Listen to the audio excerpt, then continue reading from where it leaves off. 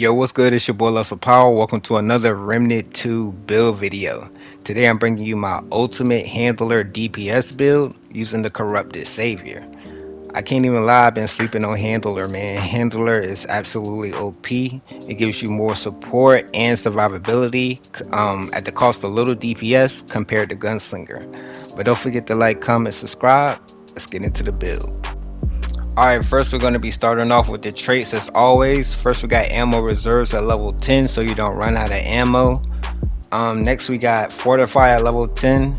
We got kinship at level 10, and this works perfect with the atonement fold ring because the atonement fold ring inflicts bleed upon yourself, and this reduces the bleed by 80%, which is great, so you barely notice it. Next we got long shot at level 10, and then we got regrowth at level 10, so now you can actually notice your regen because we have kinship on the setup. Next we got expertise at level 10. We got spirit at level 0 because we're not using the mod on the corrupted savior. Endurance at level 2, vigor at level 10. We got swiftness at level 10. This gives you 15% increased movement speed, which is great. Then we got handling at level 10, and this is going to reduce the recoil on the corrupted savior. We got siphoner at level 10, and then we got footwork at level 8. Alright, next we're going to knock out the archetypes. As you can see, I'm running Hunter. Hunter is going to give you the most DPS damage possible in the game. So before we go over the skills, I want to knock out the perk. Deadeye is going to give you 40% range damage and 15% weak spot damage, and you also get 5% critical hit chance.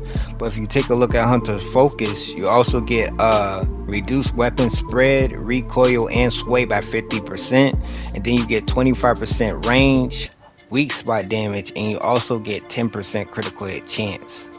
And then for our prime perk, we're running dead to rights just so you can keep your hunter skills up. For our next archetype, we're actually running handler, and the best thing about handler is you can switch the skills on the fly. All of these are basically just support skills. The first skill is attack dog. When you use this, it basically gives you 20% all damage. And the next skill is support dog. So if you want to swap it up and get some regen, support dog actually gives you regen 2% of your max health per second, and then you also get 25% increased movement speed. And the next skill is guard dog. So basically this gives the dog 15% increased threat. So it basically makes the enemies attack the dog more instead of attacking you.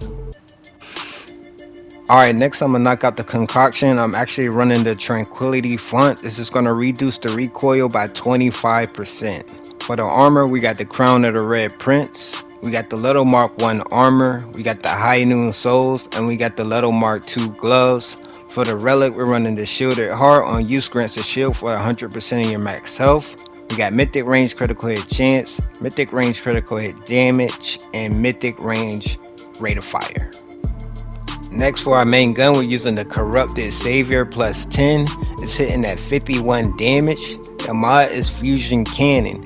You don't want to use the mod at all. You want to make sure the mod stays at max stacks, because the higher your stacks, the higher your rate of fire. So keep it at max stacks. Do not use the mod.